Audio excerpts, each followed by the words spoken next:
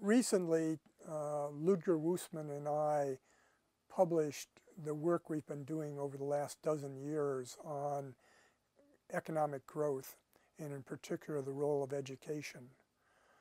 This book, entitled The Knowledge Capital of Nations, Education and the Economics of Growth, is really trying to make the case that growth depends upon the skills of the population.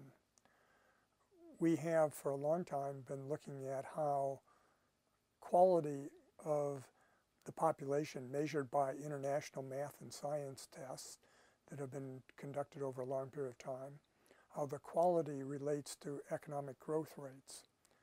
It turns out that economists have been looking at this question of what determines growth for at least the last quarter century in terms of the empirical analysis, but a lot of controversy.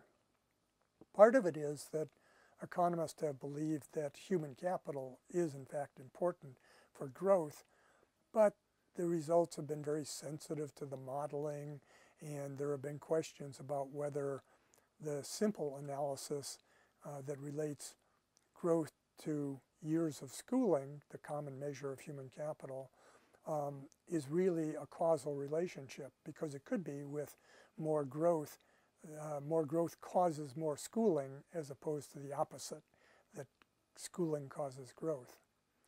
Well, what we've done is to not use measures of the years of schooling in these international comparisons, because we thought that that was very unrealistic. What these models suggest is that a year of schooling in Peru is the same as a year of schooling in Japan, and nobody actually believes that. What we did was take the measures of the quality of learning, what in the aggregate we call the knowledge capital of nations, and relate that to growth rates.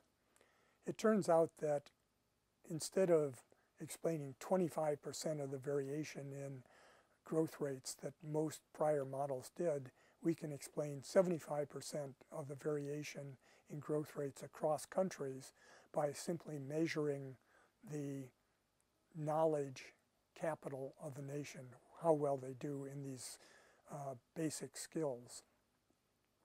Now, of course, the real question is all about whether skills, as we measure them, cause growth, or something else is causing growth that we're just attributing to skills.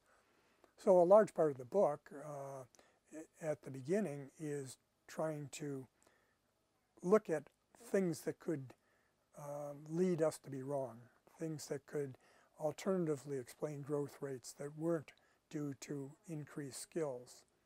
What we do in a variety of different analyses, from, in technical terms, instrumental variables analyses to various sensitivity analyses to other approaches to try to get at causation, we think that we have eliminated most of the largest concerns about causation.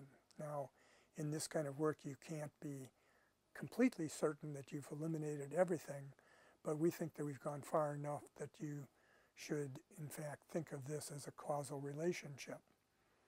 We show that, among other things, this explains what's been called the East Asian growth miracle, where East Asian countries have grown so fast, which has been rather a puzzle for many people. We find that it's the fact that they have high skills that explains it. We also think that we can explain the Latin America growth puzzle. Latin America has had a fair amount of schooling of its populations, but it has grown very slowly. It has grown like 1.5% per year slower than the average, and we think that that is also related to the fact that kids in Latin America tend to go to school a lot but not learn anything. So what we've done in this book is to try to document the story that it's skills that count, and try to suggest some of the both economic gains from this and possible institutions and policies that could contribute to faster learning, more significant skills, and then faster growth.